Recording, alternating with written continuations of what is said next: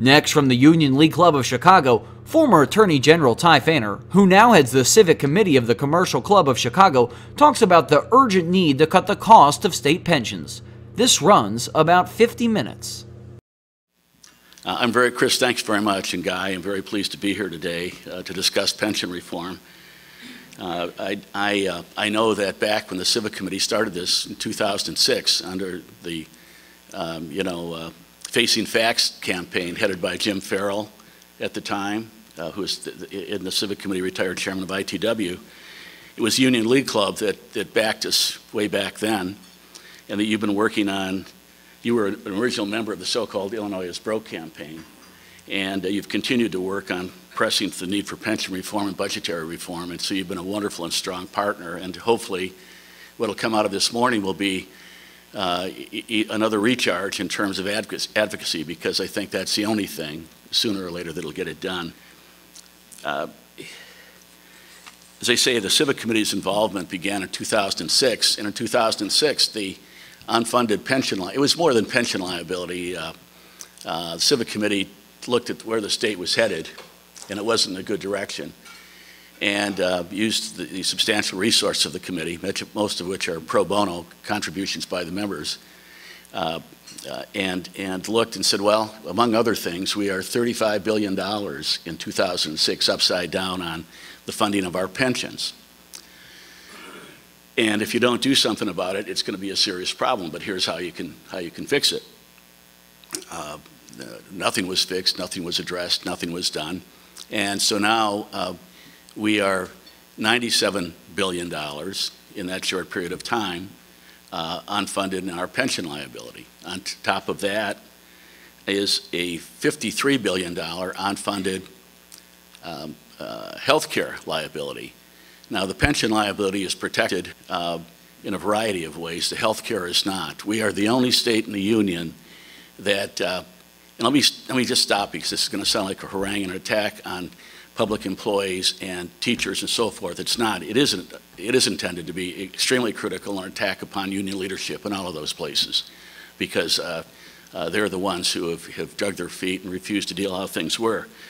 But Illinois is the only state in the union, as represented by that $54 billion unfunded pension, health care liability, that pays full health care for its membership. Other states provide health care for their public employees, but it's usually a third or a half or with contributions. Not Illinois. We do it all, and we do it for their families too.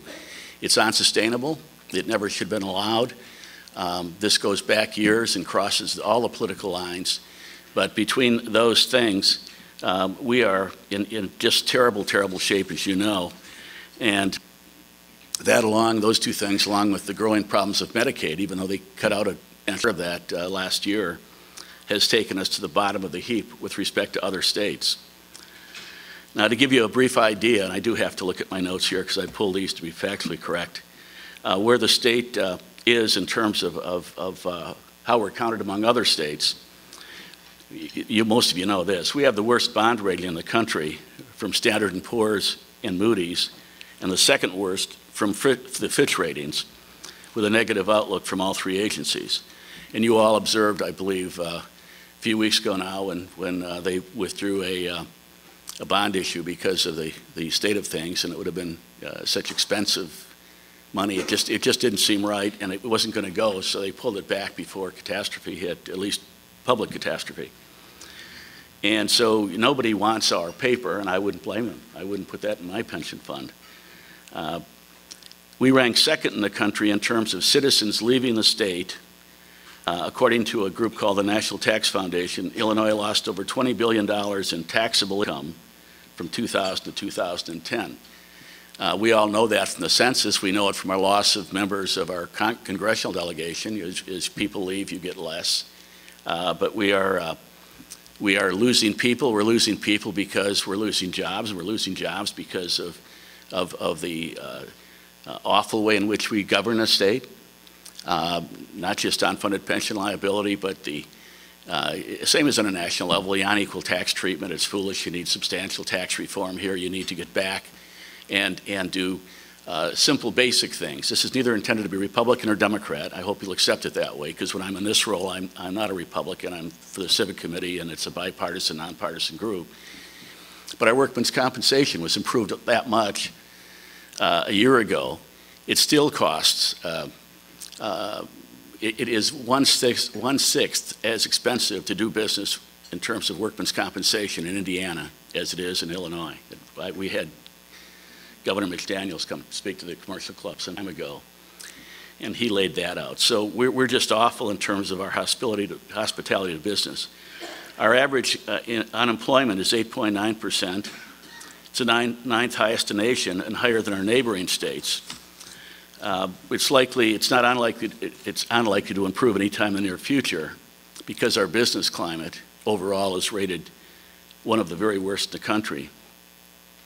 We're 48th in the nation according to the most recent CEO magazine ranking the best and worst states for business. These are the people that decide, do we bring business here, keep business here, or pull business out of here? And many of you may have heard Mr. Oberhelman from Caterpillar, who said that he would never build another facility here, and struggled only with keeping the headquarters in Peoria, which he did out of respect for the town and for the many people that have served Caterpillar well over the years. We're 46th by the U.S. Chamber of Commerce in terms of the fairness and reasonableness of our lawsuit climate, i.e. tort reform. We're 35th by the Small Business and Entrepreneurship Council, based on our attractiveness to small business and entrepreneurs. I was talking to Mr. Roth, Monroe Roth, just beforehand, who reminded me that he had been involved years ago as part of a group that provided advice and access, and he's seated right back there, to small businesses. Well, we're not thought very well. The list goes on and on. In the midst of all this bad news, there are some positive signs. Due to the many efforts, the efforts of many public bodies and groups such as yours to address the pension crisis, I think we're really close. Someone said, are we going to get it this spring? The answer is, I hope so. We'll come back to that in a Q&A if it makes sense. But news and opinion pieces about pension reform appear on a regular basis across all the state's news media. The Chicago Tribune, this is not a commercial. I bought the paper for years, and delivered to our home in Evanston, and it's a wonderful paper, always has been. They have led the fight on this in terms of exposing not only the state of affairs, but some of the true abuses that have occurred.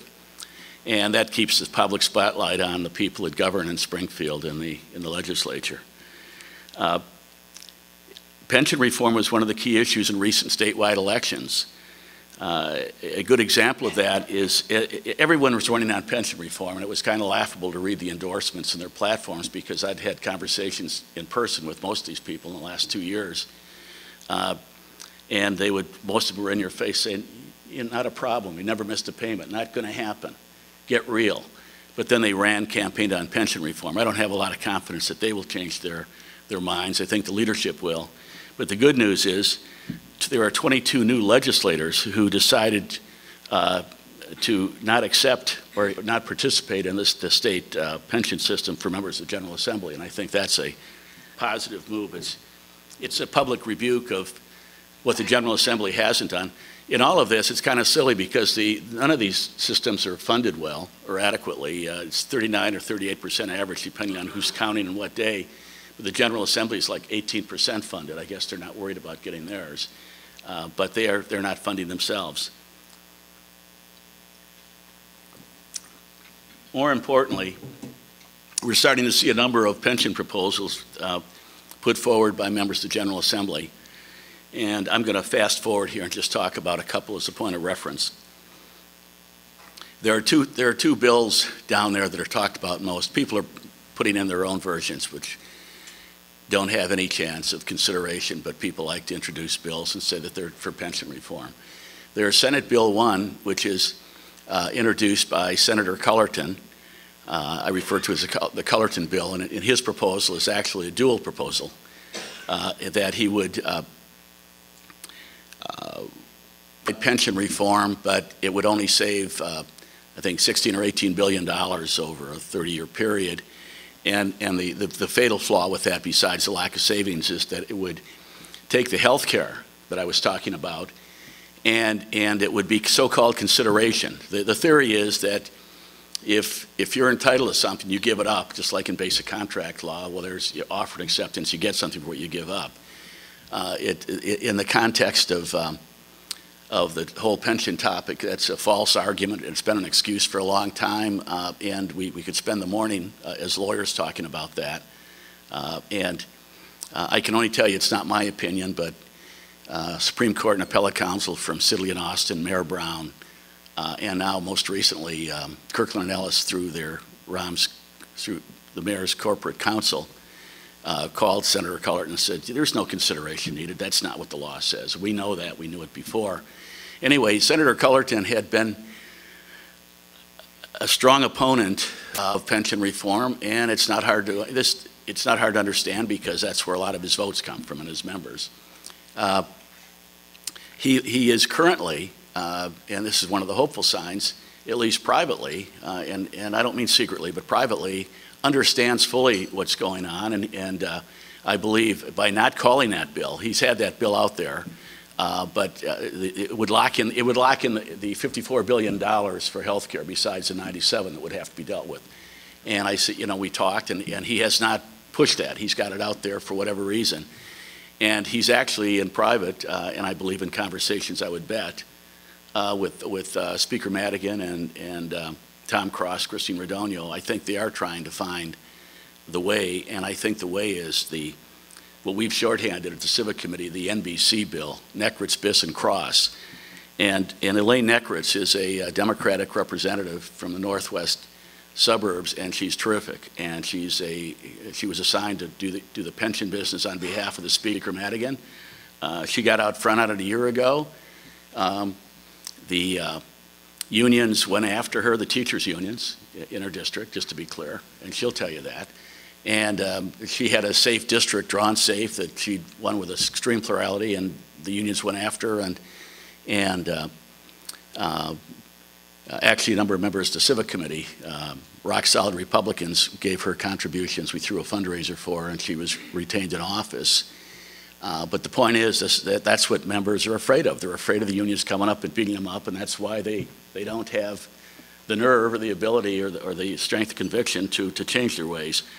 Tom Cross, Elaine Neckritz, and a young man named Daniel Biss. He is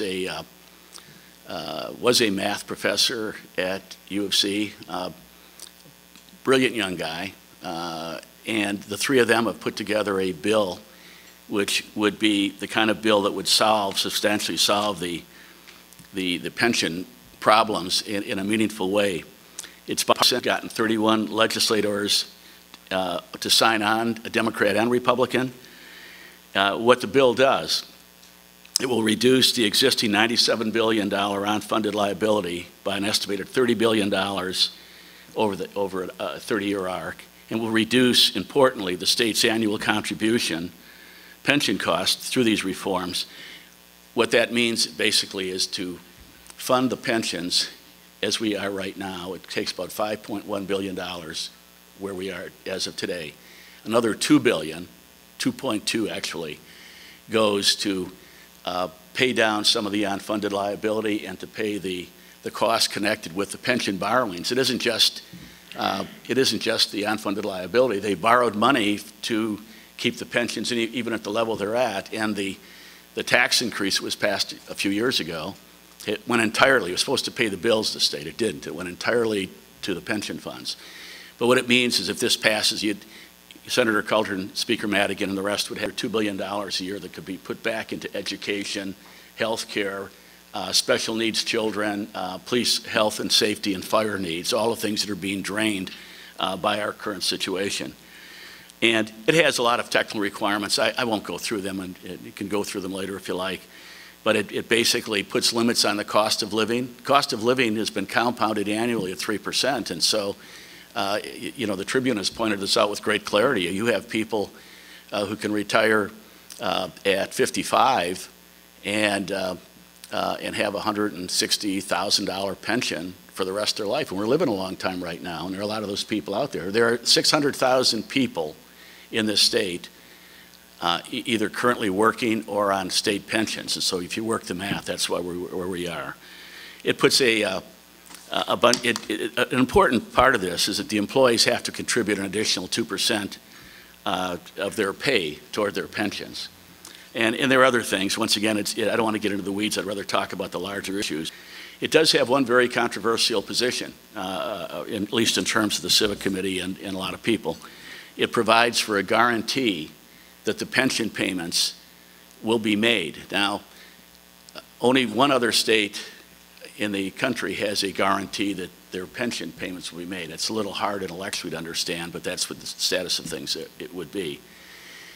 Without that guarantee that we got into the spot we're in, among other things, because Governor Blagojevich and others took pension holidays. This isn't just blame it all on Blagojevich. This has been a problem coming for years.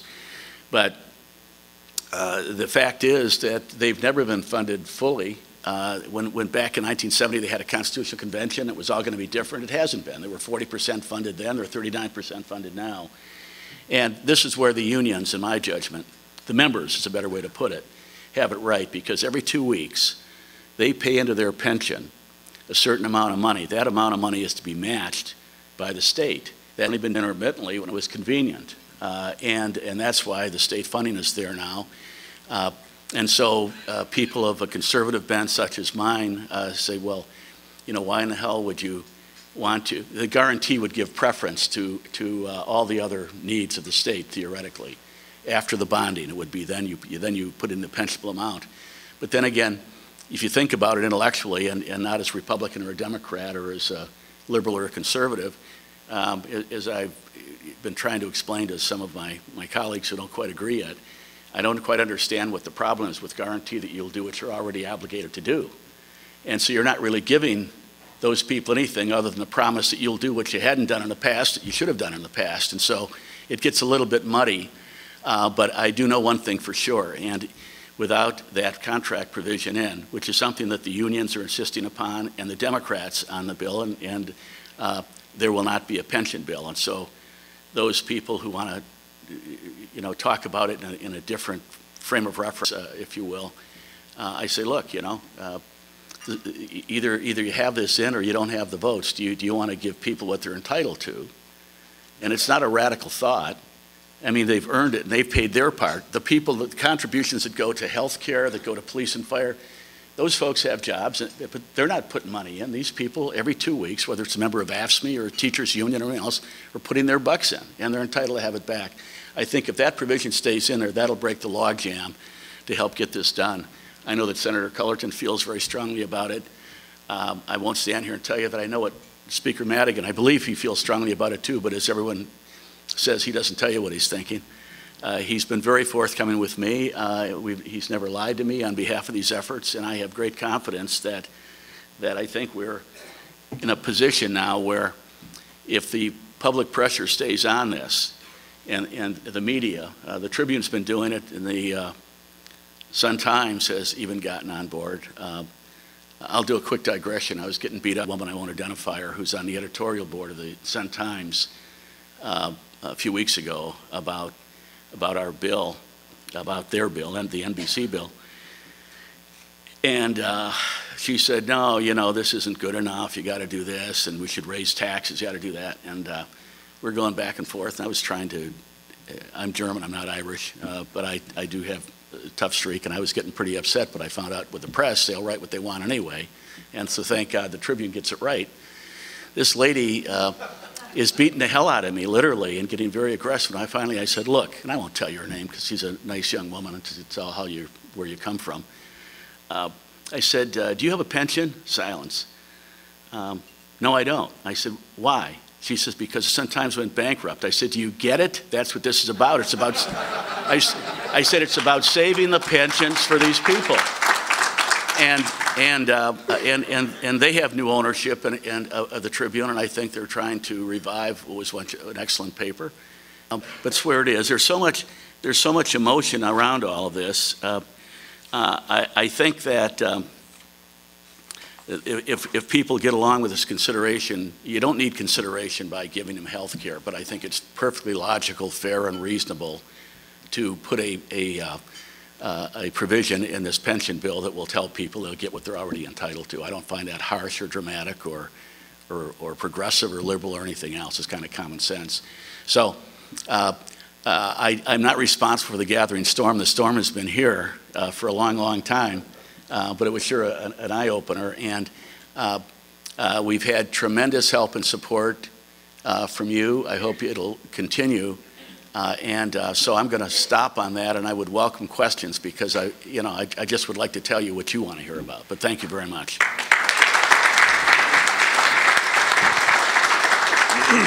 Hi. Thank you, Ty. Okay, so this part of the program belongs to you. Just give me a wave or a wink, something. We'll start with Robert Fitzgerald. I'll come up. I'll hold the microphone. Just stand, introduce yourself, and then please state your question. Thank you. At the end of the day, if the legislature and the powers that be fail to address this problem, isn't it going to take a constitutional convention to address it? And where does the Civic Committee stand on that? The Civic Committee is about 90 members that run the biggest companies, and we're not a monolithic group. So to say I'll say where I think that the majority would be, maybe all of them, I don't know. We hadn't thought about a constitutional convention. We talk at our meetings and our resources in terms of what happens if this isn't fixed, and what happens if it isn't fixed is that the final step with respect to our bond rating will occur, and all sorts of bad things will happen, not the fake bad things as we hear about from Washington all the time. Forgive my commentary, I can't help myself. But we really won't be able to pay our bills. And even more so than now, because as you know, we're billions of dollars unfunded. I don't know if a constitutional convention would do it. You really need to have the leadership and the individual people that have run for office and made a promise to you and what they're going to do for us, not just for them. They have an entire constituency to hold them to it. So I found out in the last couple of years that many members of the Civic Committee, many members of the public don't even know who the hell the representative or senator is. And so you have to engage yourself to do that. It would take I think that we don't have the time to have a constitutional convention and to fix things and write things, because that was actually attempted back in 1970 and was supposed to have addressed this pension issue, and it did not. But we haven't thought about it, to be honest, Mr. Fitzgerald. We just haven't thought of it. Okay. Introduce yourself. Tom Healy. Given the parade of horribles that you've laid before us, and if the Civic Committee believes that the NBC bill is the right vehicle to move forward, what should the business community be doing to take this issue to the public? Because so far we've relied primarily on the Tribune to carry the banner, but what is it that the business community should be doing now? Well, that was kind of a setup because Tom's a friend and colleague. He asked me that beforehand, and I said, do me a favor, ask that when you have the Q&As. And so, but it's a setup because I mean, it's going to make some of you think, what the hell is he talking about? The business community uniformly, partially but not uniformly, has not gotten behind this. They talk about it, but when even some of the biggest companies that are involved, that have paid lobbyists for their needs in Springfield, they haven't engaged it. Why? Because the business community, some of these companies have shareholders, and so they're not going to go out and tell Speaker Madigan or Senator Cullerton or union interest, to be blunt, that you better do this, this, or else, because then their program on something they need for their company, will get the same treatment, which is none, and they're not good treatment. So there's been a lot of cowardice on behalf of the business community. We got some of the major organizations and principal members of the Commercial Club together. We're going to do it again next Monday, March 11th. I think the push to get this to completion is to get some sort of a good pension bill like the Neckrets, Biss, and Cross bill soon. But, whether you're a small business person or a big business person, what really works is when you call your legislator and say, if you want my support, maybe you've never given them a nickel, but you're going to tell them that if they want your support or your vote, which should be more important, or financial assistance, you better get on board on this, and you need to do it now. I think that's working because last year, just before the last election cycle, and I've got to be careful here because actually I don't want to demonize anyone. People can make their own determinations on what hasn't been done, whether it's Republican or Democratic leadership or individual. But when members of the General Assembly were going around to some of the bigger companies asking for their financial support for their candidacy, I can tell you that, Miles White is the CEO of Abbott, and he's kind of a direct guy. And he told a couple of people who came in that Abbott had been giving support to that to get the hell out of his office, don't ask for anything until they pass pension bill and come back and talk about other things. And he said, whatever we need from you, we need this pension stuff more. Lester Crown Industries, wonderful man. One of the most generous giving people I've ever met in my life to philanthropy, to Elaine Neckridge, to good political causes. He didn't use Miles's language. He has a different approach, but he basically said, well, thanks for coming, but no, you're not going to get any support until you pass pension bill. Jim Farrell, who started this Facing Facts, the CIW, sits on a number of the boards around the city, still has quite a personal and political and philanthropic following, and people came to him, and he was very direct and said he was sickened by the lack of inaction on all concerned.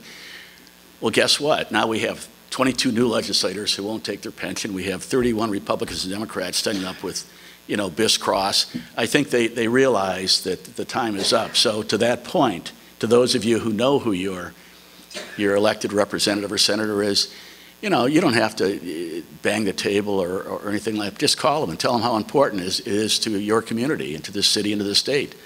One of the things beforehand, one of the conversations, someone mentioned Detroit.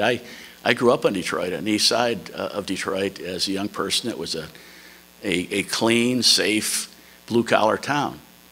My folks were both union members. My mom, Michigan bound. My dad, 44 years at Chrysler. I'm the first one in my family to go to college and graduate, so I'm not anti-union. It put bread on the table. But the union leadership has been just obstructive. If you followed it in the papers, Speaker Madigan went after them and said that he'd had enough of that. And these are the same people that provide the money and support for his caucus, for him and for his caucus. But he said enough's enough. You got to look after the state. Senator Cullerton's done the same thing. Tom Cross has been doing that for some time. And the biggest thing, and I'm sorry this is such a long answer, because it's all about the feelings down there, the dynamics, and the need that we have nowhere else to go now. The bonds suck.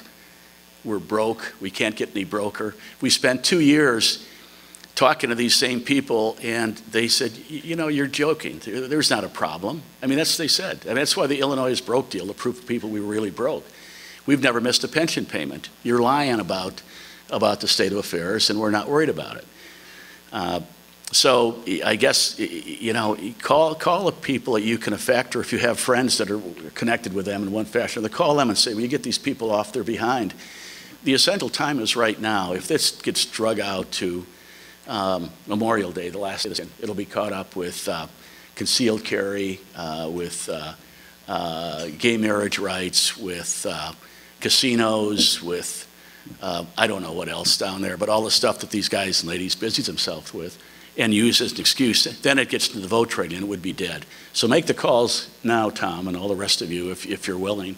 If you don't know who your representative or that is, it's real easy to find, or just call over to the Civic Committee. We'll tell you, who to call and what to do. But thank you for that question. And now? Scott Stantis. I mean, you touched on it, pardon me, on your answer, but the unions are the sticking point here. I mean, Cullerton, Madigan both came out strongly publicly about this, but you touched on it earlier on your comments that what these guys, the elected officials, are scared to death of, especially now that we have a overwhelmingly Democratic legislature, is the unions. How do you get these guys on board? Because they seem adamant about any reasonable kind of legislation to address this issue. Yeah, Scott, they were adamant against it. They're adamant against it now, but I'm talking about the union leadership, and I think that, and it was a lesson for me to learn, but you have to separate out the members from their leadership, and we've spent the last year or so going directly to teachers, not one-on-one, but to groups, saying this is what's at stake. And I could ask any of you here, if you have a son or a daughter, or you yourself have started in the teaching profession, whether it's at the primary level or high school or indeed with a university, if you're a new teacher within 6 years or newer, unless this is fixed, you don't have a chance in hell to get a single nickel of the money back you're putting in every 2 weeks. And we, because the Civic Committee tries to be a constructive organization. I'm a lawyer, I'm a trial lawyer, that's how I make my living, and you deal with, you know, advocacy and controversy. And we just decided it was the wrong thing to do. But you could actually file a civil rights lawsuit in the federal court. If you get past a motion to dismiss, you'd be successful, because you can prove economically that without a change, these people that are putting their money in are doing it with no hope of getting it back. It's the worst kind of scam. It's taking money under false pretenses. The whole system is bankrupt now.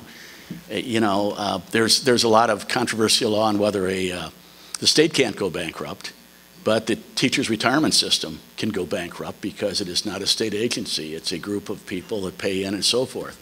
So, you know, we are pounding on the union leadership, and that's what the papers and the statewide, I mean, the first few days there was just a small bunch of clips, but every single day now, I mean, when we started this, you'd have clips from the major newspapers throughout the state every single day talking about pension reform, who's losing, the little old lady out in the street down in Marion because they've been crowded out because pension funds, the people who have autistic children whose funds have been yanked and aren't getting the help they need right now.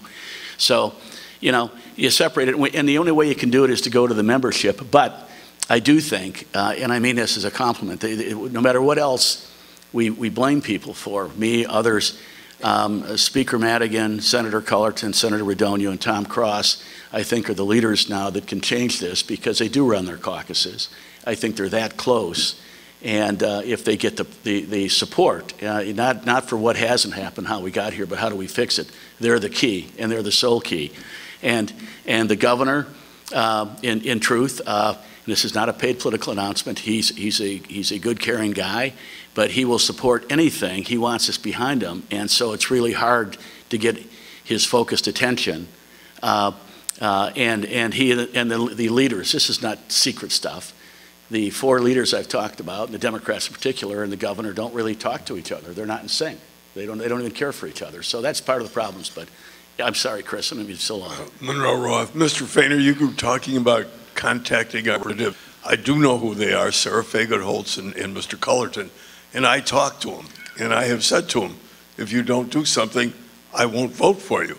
And they could care less. Who am I going to vote for if I don't vote for them? My friend here, who is a Republican born and bred. I was raised a Democrat. There isn't anybody to oppose either of those people, or at least anybody else in the city of Chicago or the county of Cook. How do you get that changed? To change it would be, I don't know the answer. We always have to listen more carefully to people that are running for office and hold them to what they say, and that hasn't been done, Mr. Roth. But the fact is, where the game is right now, in the here and now, is to really work on and appeal to the leadership abilities and qualities of Cullerton and Madigan and Cross and Redonio. That's the best we can do for right now. Just a quick question. I'm Brian Castle, member of the club. Is the proposal a defined benefit proposal or defined contribution proposal?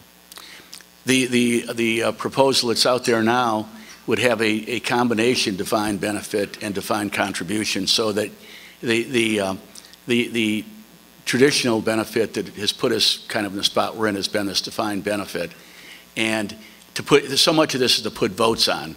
So it's not a perfect bill, but it's a good bill, and it would be a combination for new employees, one rule; for existing employees, a combination of defined benefit and defined contribution. It has the desired economic portion you put votes on by leaving some guarantee of what you'll have in there. That's the other irony, is none of these folks really want to. That's not true. With the defined contribution, we're all at risk. brand new record yesterday. I can look at my 401k and I'll be really happy today. I worry about tomorrow right now, and that's part of the risk. But it's a combination right now, and it's not a bad idea, candidly, the way it presently sits. But they don't want to deal with their own. All of a sudden, they've had things promised and guaranteed. Now they have nothing. So that's where we are. Yes, it is. Yeah, defined contribution will be a portion of what it is. They'll still have a small portion if this bill passes of a defined benefit, but it'll be substantially less than what they had before. It won't break the bank. I don't oh, I'm Frank Russell. I don't understand your point about the guarantee. Is that, I mean, that's a requirement. They say it's drop dead if we don't get the guarantee. I don't understand that. Well, it's because of the rhetoric so far that in a complaint that if in fact you pass it without a guarantee, you won't get what you're promised. But the other thing is this consideration notion. I kind of smooched them together. For the last 2 years, Senator Cullerton has a young lawyer named Eric Madeira, fine young guy, wrote an 81-page tome on you can't take anything away. When I took my job, I'm guaranteed these benefits for life. If you change them, it's unconstitutional. That's nonsense, because there's a provision in the Constitution which says all of this is subject to we call it police, fire safety. But it basically says the needs of anything, of anyone, are trumped when it comes to providing the basic needs of society, which is health, education, police, and fire safety. That provision's still in. But what we've tried to convince, because I think it's valid, is to take this health care consideration piece out that Cullert was talking about and his people, and give them something that their members, the people that support them, have not had before, which is a guarantee that right after the bonding obligations the state are cared for. And that's always, you can't sell anything if you don't have that as number one. But you put their pension payments, the matching payments, if you will, of what they've already put in next to it, that'll be guaranteed. That's something they want. Well, this is, I welcome you to go to Springfield with me, because logic doesn't, and now, 8:45, we get the whole story. No, truthfully, you guys pull a plug whenever you need to or want to. The fact is, you deal with a combination. You have to have a good, solid plan. There has to be something in it, but you have to put the votes on, and that's the reality. And so you have to give people things. Sometimes they're not even entitled to them, sometimes they are.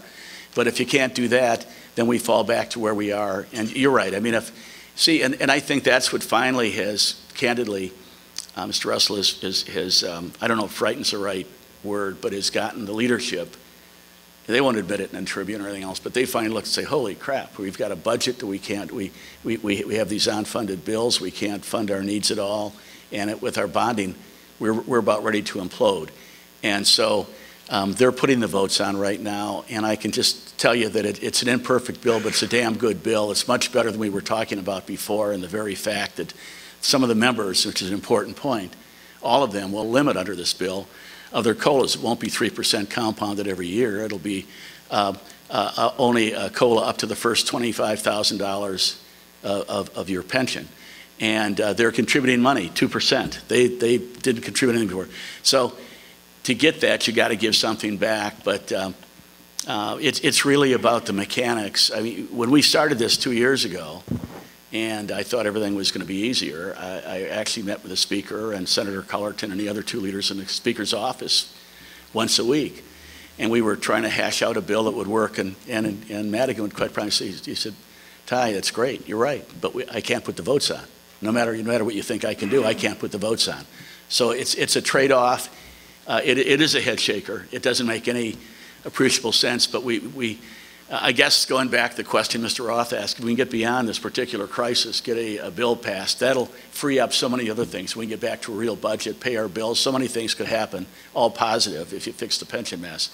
Then maybe you go back and try and elect a person that'll actually go down there and do what they say. I have to make this point too, because this is equal opportunity talk, and I couldn't figure out why we couldn't put, I'm a Republican, and this, as I said, in my role, in the Civic Committee, I'm not, but that's how and so I went to Leader Cross and Speaker Redonio, and I've said this to their faces. It's not an attempt to submarine. Anything I'm saying here, I've said to them already, and once again, they're all on the right side of this issue now.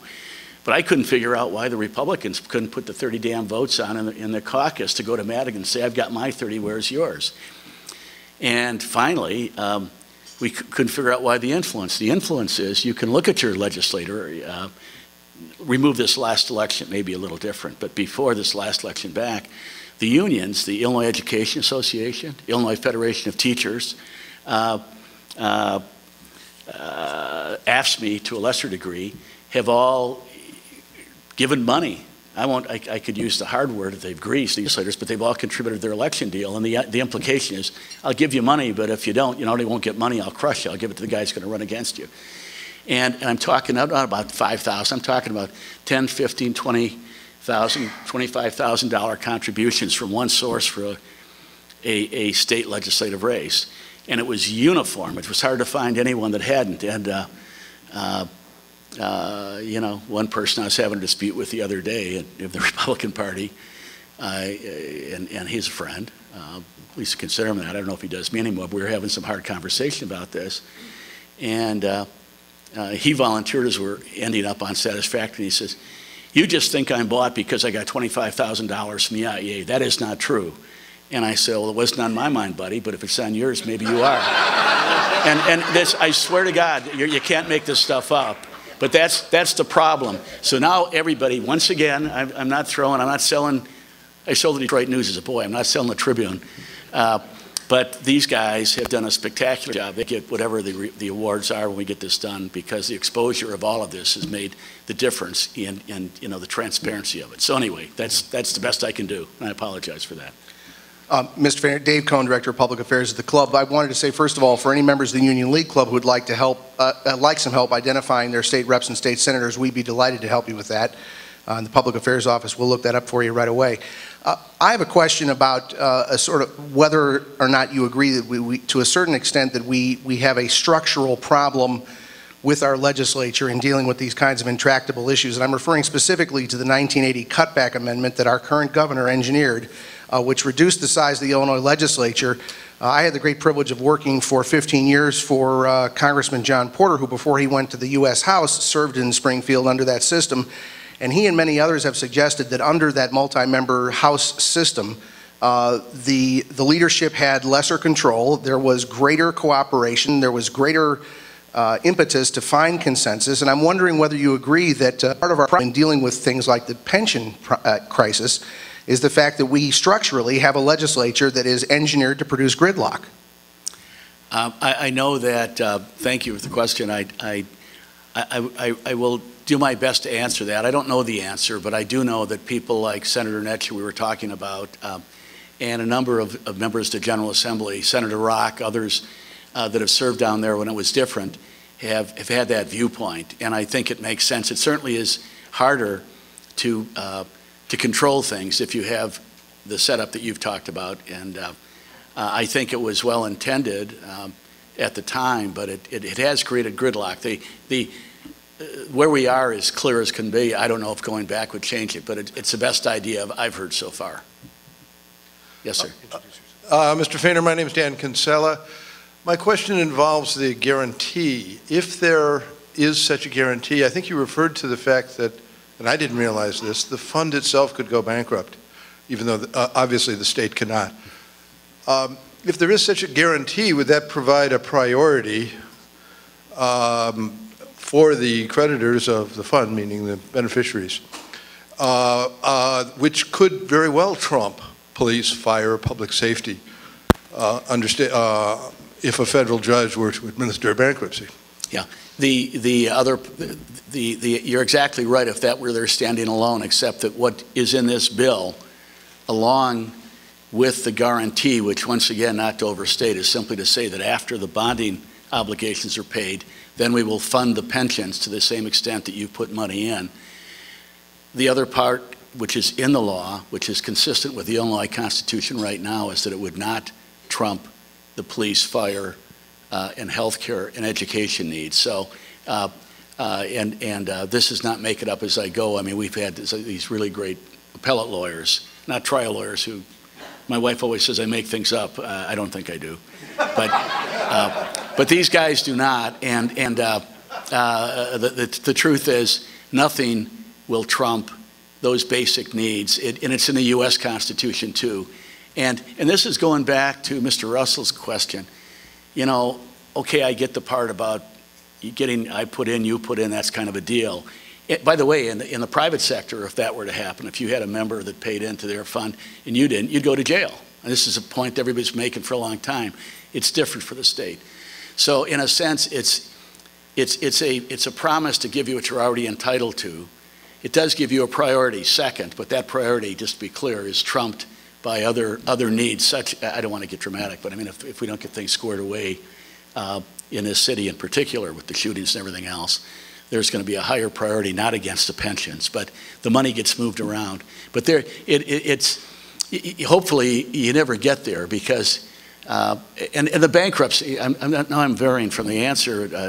I've done the best I could on it, but there are a couple of people that have said, you know, to hell with these unions. You can't trust them. They lie. The leadership have said that a little more gently, but you know what? Let them go bankrupt. Well, when you have all these people running for governor in both parties, that's not the answer to this. You can't let them go bankrupt because there are 600,000 people in the state, most of which who did this at a different time, and God forbid they didn't know they're going to live so long, and their income is because of what they paid into their pension. And if you let these funds bankrupt, it has great appeal. You teach the union leadership a mention. Can you imagine what the state would be like if you had 600,000 people that couldn't pay their bills? I mean, we're in the saddest of shape now. So we have to kind of restore it, make it hold, and get better stuff in there. Hi, maybe sometimes you got to be irresponsible to be responsible. And if a political solution really doesn't produce a favorable outcome, maybe you really need a market solution. And a market solution, I don't mean bankruptcy. I mean actually talking down the state's rating even further. So the state's bonds essentially become below investment grade. And it drives up the borrowing costs for the states and all of us to a significant level enough that you really feel the public pressure. I mean, that's somewhat irresponsible, but in the end, the rating agencies, they can lower sovereign debt. You can see Europe going through the same scramble, is that there has to be a market pressure that is overwhelming. And the market pressure is that our bonds that here they're the 50th rated out of 50 states, but it still haven't gone lower to where they're actually below investment grade. The Civic Committee, not me, but me and some of the people that make up the Civic Committee, some of the same names I mentioned before, did meet with and call, in one case was in-person meeting, a couple of calls to Moody's and Fitch and Standard & Poor's and say, how in the hell can you guys do this? You know, you're an enabler to let the state continue. You keep threatening more and more and more. And I think now we've backed off because we don't want to be the straw that breaks the back. But if you watched what happened over the last few years, it's been steadily down. But before that, it's been the blind eye, and that's a whole different topic, as you know, about how the rating agencies act and don't act. That's more in your field and stuff. But it hasn't been irresponsible. We have told them that we thought they were being irresponsible, and but we stopped that a couple months ago. I do know that we suggested that they talk to the governor and the governor's staff to see if he could give them comfort on where the state was going. And I think that's one of the reasons why we're really close now. I hope we're close. I'd hate to be back here, not that you'd invite me back, but if I were here a year from now, I'd hate to say, gee, we tried again and we missed it. No, we've done all we could do on that. That is responsible, but I think it would be irresponsible for the biggest employers of the state, which are who the Civic Committee is. I mean, you know, Abbott has 22,000 people, ITW 26,000 in the state, so forth and so forth, to go and basically inflict that on the people that work for them. So we're trying to work the political process. It's been ineffective so far. Nobody knows how we've let it go so far or why we've let it go so far. I think, once again, rattle the sabers and call everyone and tell them. I mean, you know, from you and from the standpoint of Kellogg, talked to Sally Blum about this. I said, you know, you ought to call these characters, invite them out and explain to one of your classes or one of your your groups at Kellogg how the hell they can do this. So this is a place where maybe you could put some pressure. Let's thank Ty Fahner. You're watching the Illinois Channel, an independent nonprofit corporation formed to provide gavel-to-gavel coverage of Illinois state government and other public affairs events taking place across Illinois.